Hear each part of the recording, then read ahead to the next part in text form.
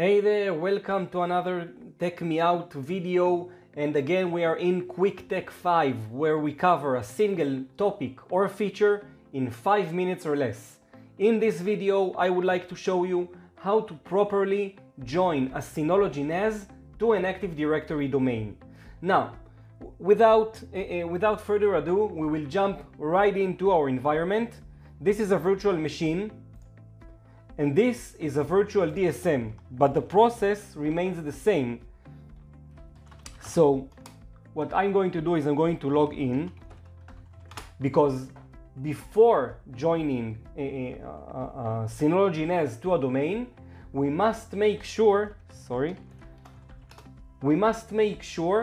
that just like any other device you would like to join to your domain, the DNS servers must be the ones that are your domain controllers. Go to your control panel, to your network interface, select the network interface and click on Edit and change it from DHCP. Always change it to a static IP.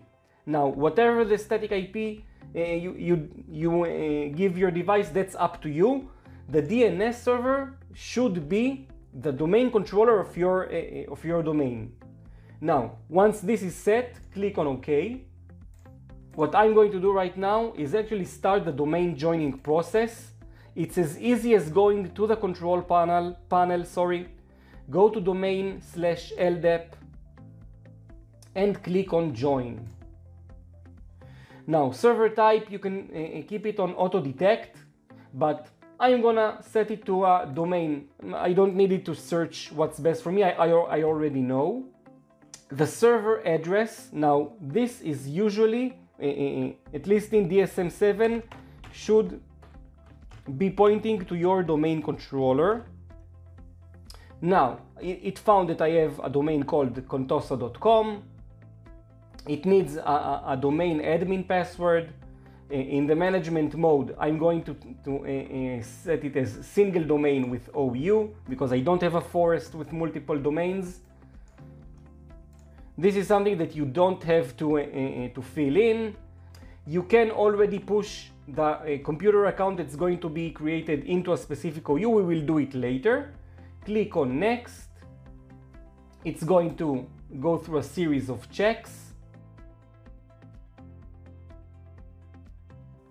Alright, so as you can see, the joining process was successful. This is how it's done on DSM-7. Now, even though I'm not asked to, what I always do, and I recommend that you do, is restart your Synology device at this point. And just as a sanity check, let's refresh our domain. And in computers, indeed, I see the VDSM computer account. That is the Synology that we just joined to our domain, and I can of course push it into a different OU just like any other device.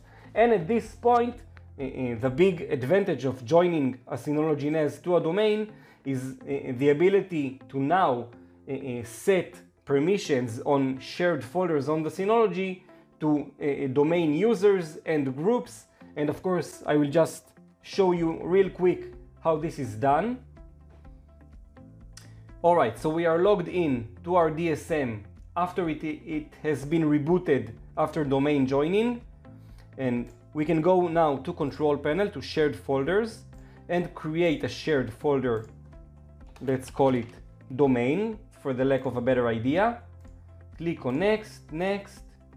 And now when we get to the permissions, I can now choose domain users or domain groups. And here are all the groups from my domain, which I can of course assign the desired permission level. So this is how easy it is to join a Synology NAS to a domain and to assign permissions to domain users and groups. This was another Quick Tech 5. I hope to see you all in the next video. Bye guys!